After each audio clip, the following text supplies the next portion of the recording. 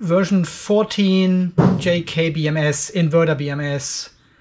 We are on 14.25 and I'm going to upgrade to 14.27.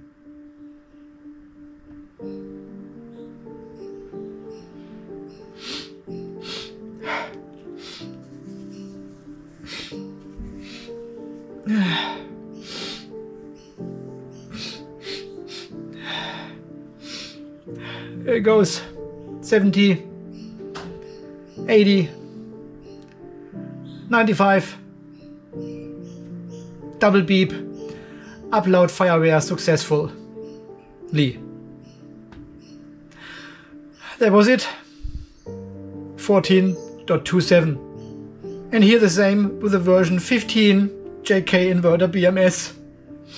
It's on 15.38. 80%, 90%, double beep, upload firmware successfully. And we are now running 15.40.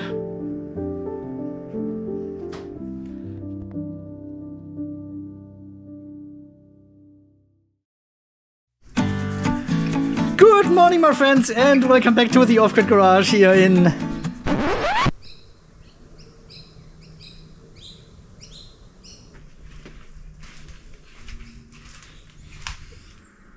35 amps outside. It is not too bad for these conditions, right? Oh, guys, I'm wearing the red t-shirt.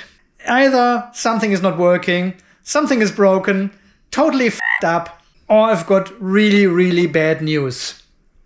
Well, I guess in this case it is the latter. And you have seen in the intro, I was really sad to do the upgrades on the version 14 and 15 of the JK-Inverter BMS, because this will be the very last time we have done upgrades on these BMSs.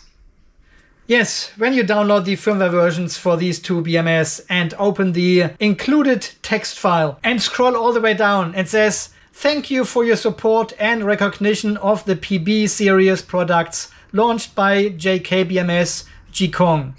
It has been over a year since the release of the PB series version 14 and version 15 of the Inverter BMS. Recently, the PB series products have been upgraded to version 19 of the BMS, and this new version is compatible with all the functions and features of the old versions. Due to the factors such as hardware limitations, some new features can no longer be implemented in the old versions of the JK-Inverter BMS. Therefore, we announced that from now on, only version 19 will be further developed and supported with new firmware."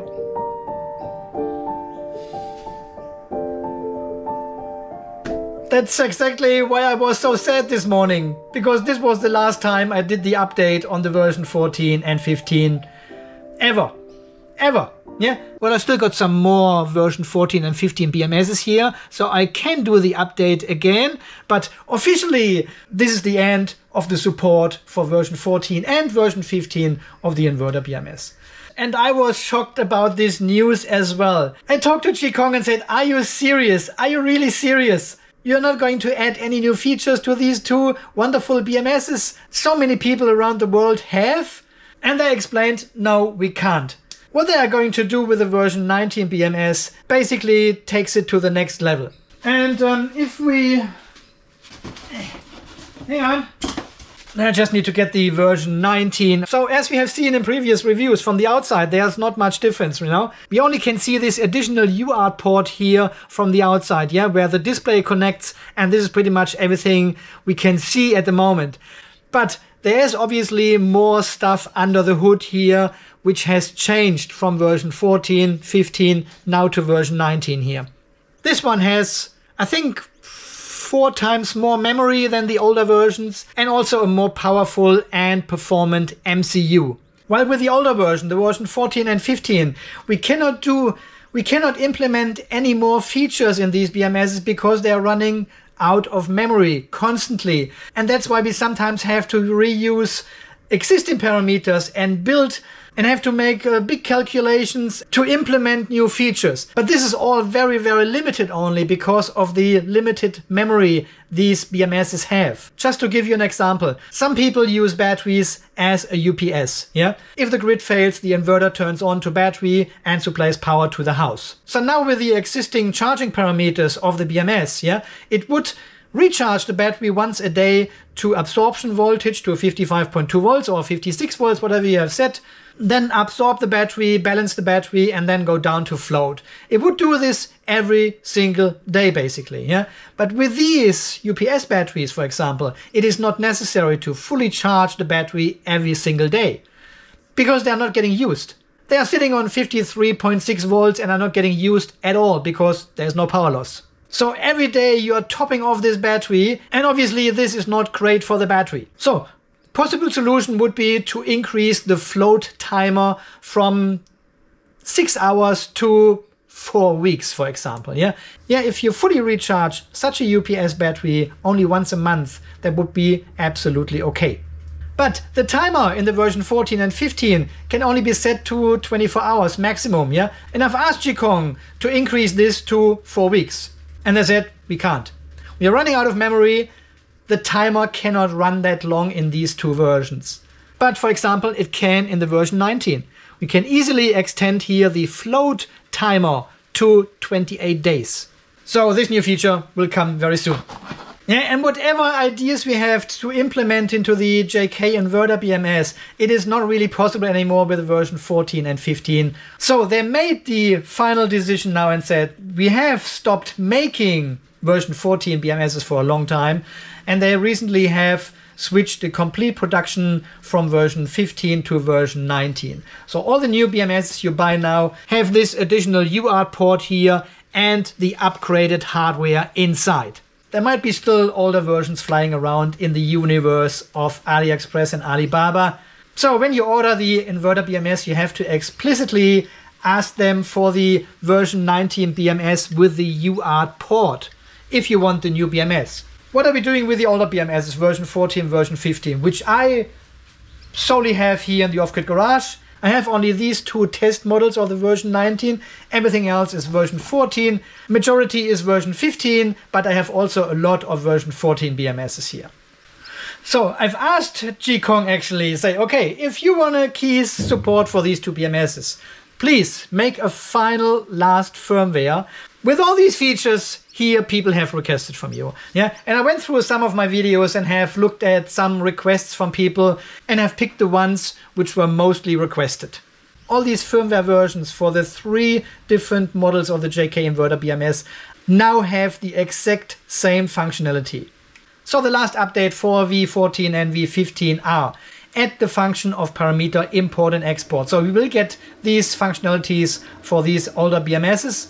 We now also have 2 additional parameters for the heating functionality of the BMS. Yeah, this was a big request from you guys because before this update, the heater actually kicked in with the low temperature disconnect. Yeah, but then it's already too late and the BMS has already disconnected the inverter. The heating should actually kick in before and prevent the under temperature disconnect from happening. So JIKONG has implemented 2 more parameters now. It is called TMP start heating and TMP stop heating. And we can see this actually here in the background in the JK-BMS monitor software. The temperature stop heating 10 degrees default and temperature start heating 5 degrees default. And you can now just change this here and send this back to the BMS as per your needs. Yeah, if you want 2 and 5 degrees, for example, there you go. And this controls now the heating output of the inverter BMS, version 14, 15, and 19. So what else is new? RCV and RFV timer limit range has been modified to a maximum of 25 hours. This is also for all 3 BMSs, but this was just the example I gave you.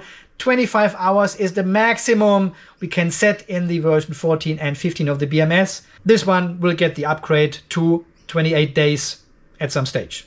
In this final version, they have also added 2 more CAN protocols for an NMEA 2000 and PGN to whatever it says here. I don't know these inverters. And they also have fixed the problem that the BMS actually loses the cycle count when you do a firmware upgrade. Super annoying when you have the BMS for a long time and you have a lot of cycles already counted by the BMS, and then just by a pure firmware update, it resets everything to factory default again. I said to JIKONG, well, what's the point? Because you are not supporting these BMSs anymore, so there will be no further updates for these two versions.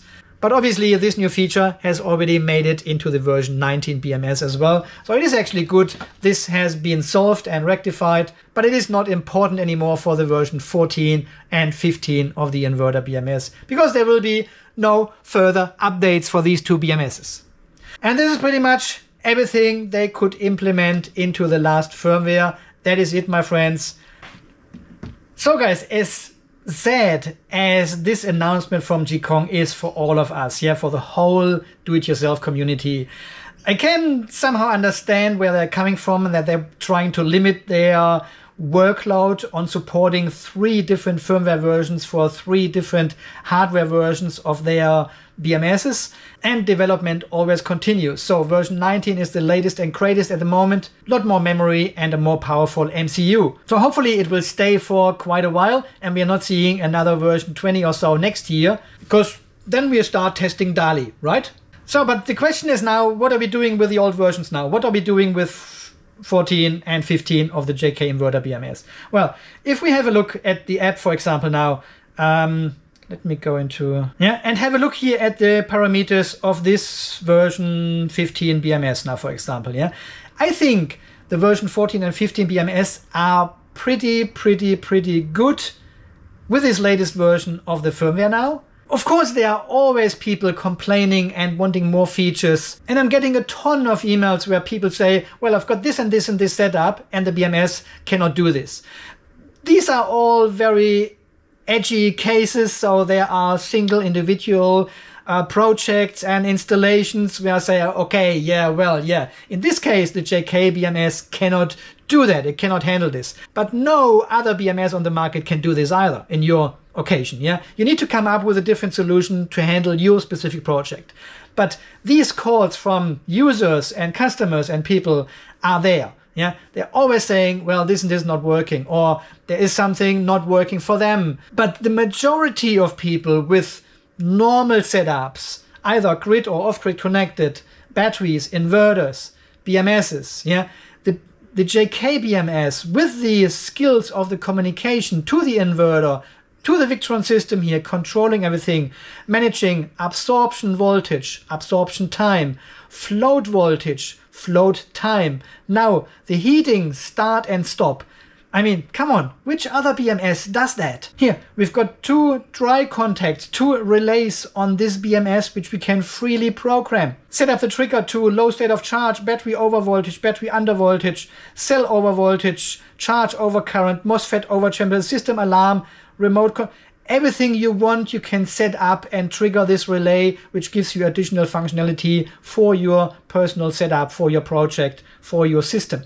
If you have several batteries, all with version 15 BMSs in there, perfectly fine. Don't change it. Keep the version 15 BMSs. They are brilliant.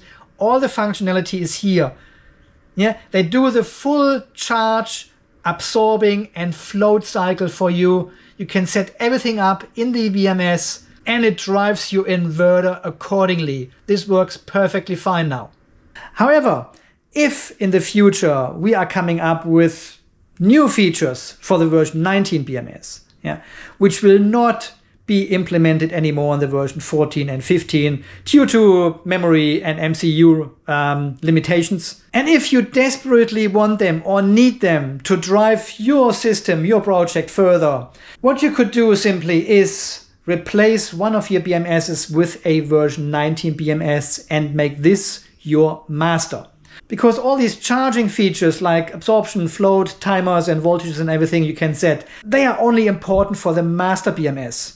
right? This is the one which is connected to your inverter. The slave BMSs in your other batteries, they can stay version 14 or version 15 BMSs and can have totally different settings as the master. The master is what is important and drives your charging and discharging algorithm of your battery. So if you are in need of these new features, of these future upgrades, whatever will come, yeah, you buy one version 19 BMS, make this the master, and you are back in business. And if you don't need any of these features coming in the future, don't worry about it. The existing versions work perfectly fine.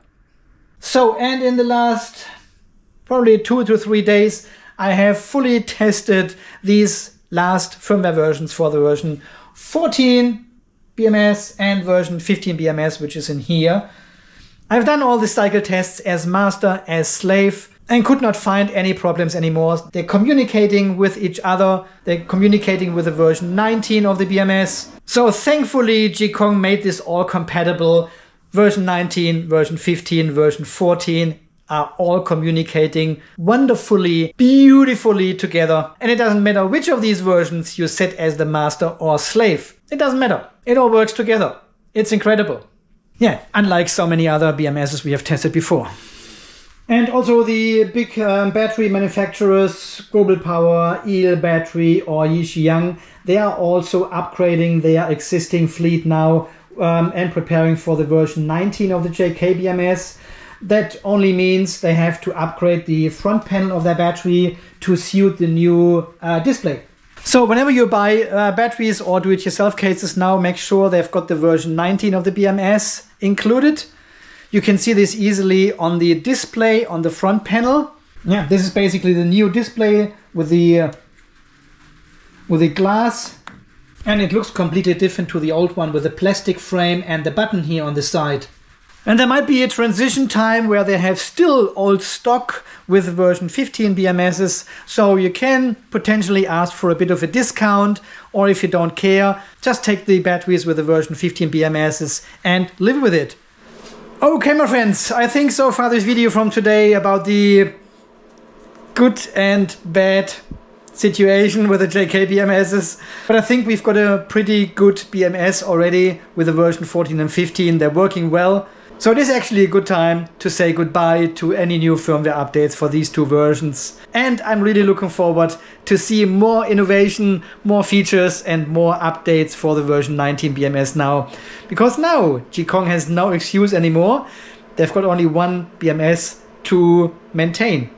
Yeah. And we as the users, as the community, will take full advantage of that.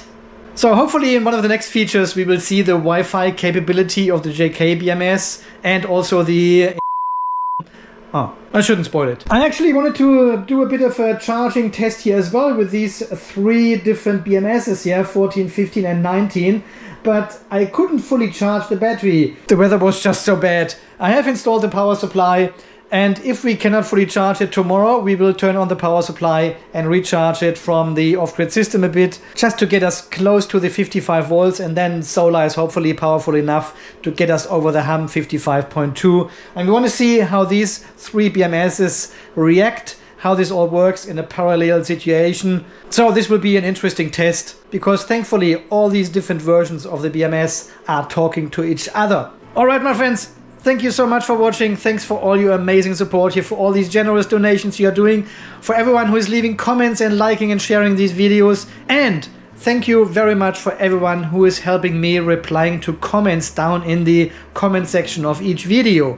Yeah, I'm seeing a few names popping up frequently now. They are helping other people out, answering questions, and this helps me a lot. I'm reading all the comments, but I'm not able to reply to all comments. Sometimes it takes a bit of time, and sometimes you get into a conversation with people then, which I really like. But it's also very beneficial for me if other people reply to inquiries. And this frees up a lot of time for me, so I can make more videos for you. So thank you very much for that. And you know what's coming now. Until the next video, guys, when we do the full charge of the global tower here. Until then, guys, you stay charged, stay safe, and thanks again for watching. See you then. Bye-bye.